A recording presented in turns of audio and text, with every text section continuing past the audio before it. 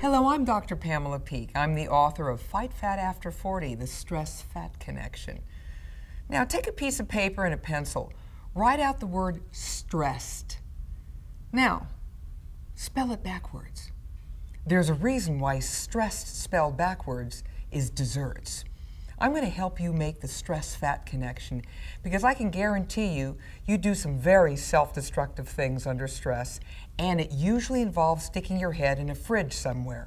Whenever we look at any daily stress and we then associate with helplessness, hopelessness, and defeat, it becomes toxic stress. Toxic stress leads to self-destructive habits like overeating for women and over-drinking alcohol for men. And where do those extra calories get packed on?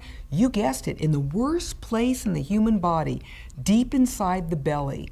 Now, remember that fat deep inside the belly, if it becomes excessive, is highly associated with heart disease, diabetes, and cancer.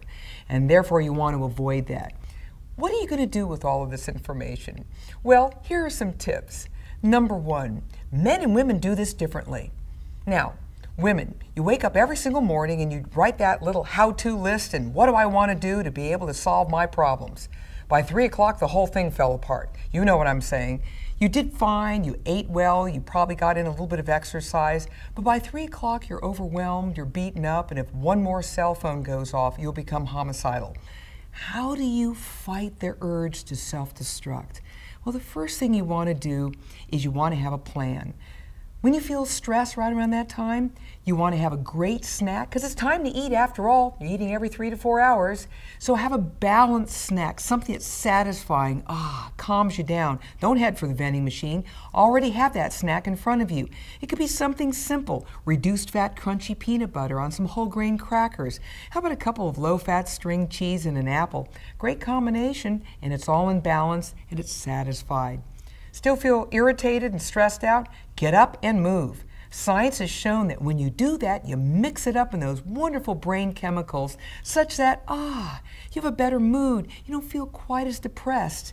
And when you get back to your seat again, you say, well, I may not have solved the ills of the world, but I feel better and less self-destructive. That's the key. And remember, make a list of all of those things that stress you out. Look at that list hard. Why do you allow that to happen? Change up that job. What about that relationship? You got to sit down and do your homework. Once you've done that due diligence, why, you're not going to be doing that knee-jerk into the fridge. Instead, I don't know, those sneakers look pretty good, and so's that healthy snack. So there you have it, the stress-fat connection.